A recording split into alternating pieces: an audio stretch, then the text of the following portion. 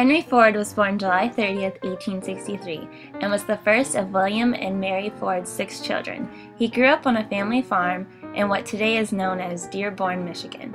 Henry enjoyed spending the days learning in a one-room schoolroom and doing farm chores. But at the early age, Henry showed an interest in mechanical things. At the age of 16, Ford left his home to work in the nearby city of Detroit as an apprentice machinist. For 3 years, he divided his time between operating or repairing steam engines, finding occasional work in a Detroit factory, and looking after his father's family farm. In 1888, Henry married Clara Bryant and supported himself and his wife by running a sawmill. In 1891, Ford became an engineer with the Edison Illuminating Company in Detroit. This event signified a conscious decision on Ford's part to dedicate his life to industrial pursuits. After his promotion to chief engineer in 1893, that gave him enough time and money to devote his attention to his personal experiments on internal combustion engines. These experiments culminated in 1896 with the completion of his own self-propelled vehicle, the quadricycle. The quadricycle had 4 wire wheels that looked like heavy bicycle wheels and was steered with a tiller like a boat. It only had 2 forward speeds and no reverse. Here's a short clip on Henry Ford's quadricycle.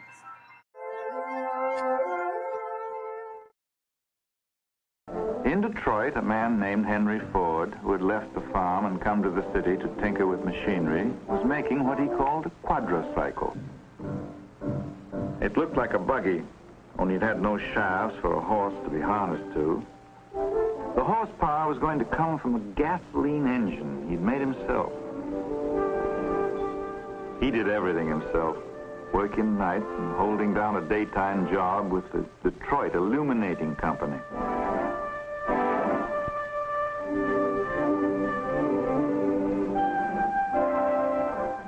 It took a long while to make this machine, but Henry Ford stuck to it, and finally it was ready.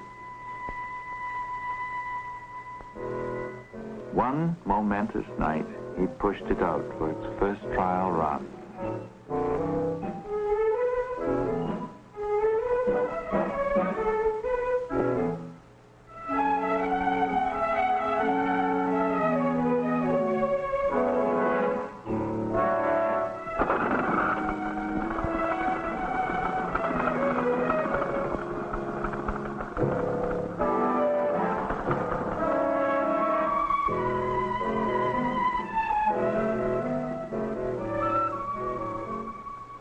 Up and down the dark, empty streets ran the little quadricycle.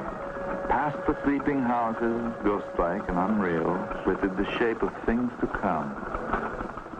If anybody had waked up and looked out the window, he probably would have thought he was still dreaming. Ford was not the first to build a self-propelled vehicle with a gasoline engine. He was, however, one of several automotive pioneers who helped this country become a nation of motorists. 2 unsuccessful attempts to establish a company to manufacture automotives, Henry Ford founded and later incorporated the Ford Motor Company on June 16, 1903. Groups of 2 or 3 men worked on and produced only a few cars a day at the Ford factory on Mack Avenue in Detroit. Henry Ford realized his dreams of producing an automobile that was reasonably priced, reliable, and efficient would come true with his introduction of the Model T in 1908. This vehicle initiated a new era of personal transportation. It was easy to operate, maintain, and handle on tough roads, immediately becoming a huge success.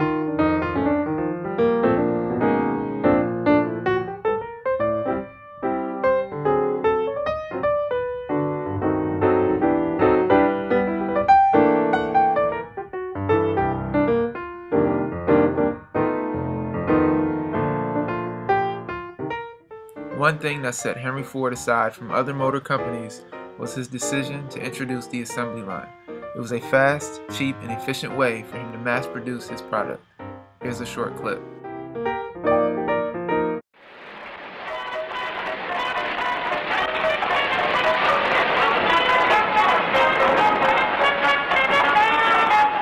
The night continued to come, and the work went on, but it was changing, and the night seemed farther away than ever. The emphasis altered. Now came production, the genesis of the great phenomenon, American industry. It demanded new ways of thought, a totally new set of values, and they were hard to find, for the values had no roots anymore. Now came the day of the engineers, and the assembly line, and the interchangeable part, the birth of the most wanted machine, and the explosive discovery that the horseless carriage could be mass-produced into the Tin Lizzie.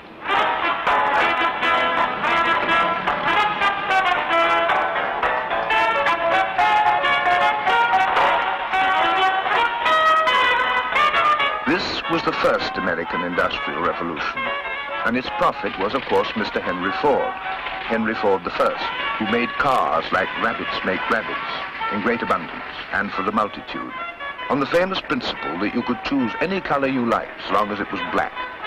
He triumphantly represented the twin American ideals, ruthlessness and success. He stood for the great article of faith that said business and government were separate things, and never the twain should overlap, and that the genius of the businessman should dominate the paltry politician.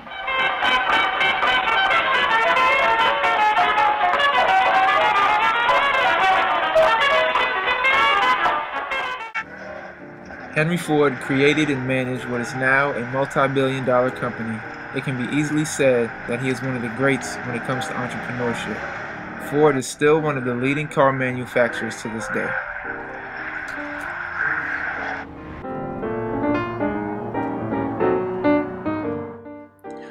Style of entrepreneurship. Henry Ford is a social entrepreneur because he solved a problem that society was suffering from at the time. What made Henry Ford successful? Henry Ford was a dedicated hard worker that changed the future of cars forever. Not only did he find an efficient way to manufacture cars, he also made them affordable for many, which with that key factor would make any company successful. What traits made Henry Ford successful? There are many traits Henry Ford had that made him successful. However, creativity stands out the most. His ability to think outside the box and make decisions that no other company did is what set Ford Motors ahead of everyone else.